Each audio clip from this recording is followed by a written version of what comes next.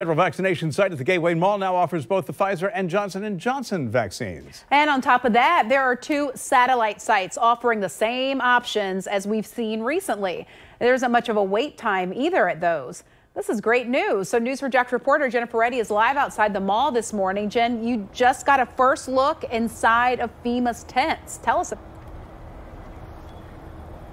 Good morning. We actually just got done that tour and we went inside these tents behind you to see a little bit of how this process works. How it starts is once you park your car here in this parking lot, you head into that first tent where it says entrance above the door. That is where they are taking people inside. You go through a quick registration process. They do have it very organized for people.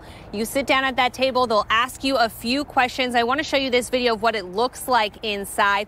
During that registration process, on top of asking questions about whether you qualify, some of your specific information, they'll also ask you which vaccine you want, whether you want the Johnson & Johnson or the Pfizer vaccine. They are both being offered here at this site. After you finish that registration process, you then move into the next tent. That is where they are actually administering the vaccine. They do have stations set up for people. Again, that is a relatively quick process. We saw several people who did come into that second tent to get the vaccine, and they were in and out of that station relatively quickly. You do move to another section of that tent where then you do have to wait for about 15 minutes or so just to make sure that you don't have any reaction to the vaccine.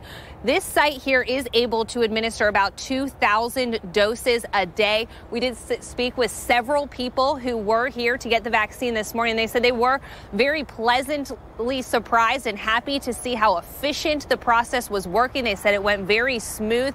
We did see a little bit of a line here this morning for people who did want to come right when those doors open. But right now, there really isn't a line here, and it is still moving very efficiently.